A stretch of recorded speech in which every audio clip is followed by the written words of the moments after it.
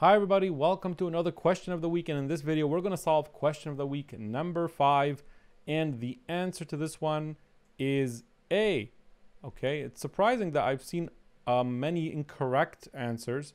All of the following are associated with a class 2 malocclusion except, right? And you have B, C, and D are associated with class 2 malocclusion, and the exception is A, which is achondroplasia, which is, you could say,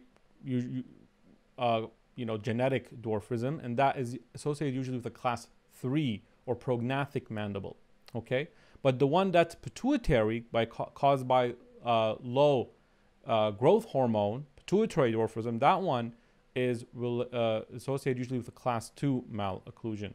Okay, usually I give my students a little tip, which is most genetic or syndromes that are associated with a malocclusion ends up being a class 3, except these three: pituitary dwarfism, cretinism, and Pierre-Robin syndrome.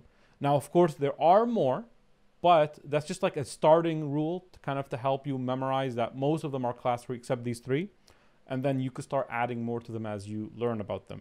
So that's all. The answer is A. If you've answered correctly, like and subscribe. You have a chance to win our basic science course that's on Udemy for free. So you get a free coupon for that. And that's it. If you're interested in a consult to help you plan for your NDEB process, for your AFK exam, and how to get through this, let us know. Call us for a free consultation. Also, we have an NDEB orientation event where you learn how to become a dentist in Canada, how the process works, how to apply, all that stuff. We'll answer all your questions. It's a free event online. And after a few weeks after that, we have an AFK orientation event on how to take the exam, how it works, what's the best ways to study, whether you're taking a course or not. So usually people register for both together. It's free, two free events. I hope to see you there, and that's all. I'll see you next time.